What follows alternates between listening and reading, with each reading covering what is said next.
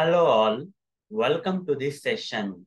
In this session, I am going to answer one of the Selenium interview questions. That is, how to comment out a line in a feature file. Let me answer. In Cucumber projects, in order to comment a line in the feature files containing multiple scenarios, then we have to use a symbol known as hash symbol. Followed by this hash symbol, whatever the text you write in that particular line will be considered as a comment. Let me practically show you.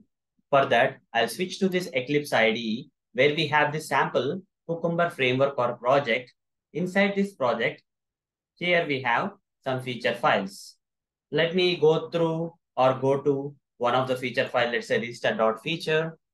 In this feature file, there are multiple scenarios. Now, if I want to write a comment at any point or any place in this feature file, then simply what I have to do is I would write hash symbol, followed by the hash symbol, write anything in this line. That entire line will be considered as a comment. This is a comment and it won't get executed by Cucumber tool. Okay. So after this line, whatever you write, that is not a comment, only single line. Okay. Only the single line is a comment.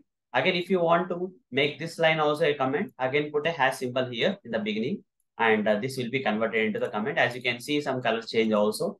And when you run this feature file with the help of Cucumber, it doesn't make any sense. It's just a comment, a description of this feature file or whatever you say, and these things will not be executed. They will be ignored while executed by the Cucumber tool or whatever the tool.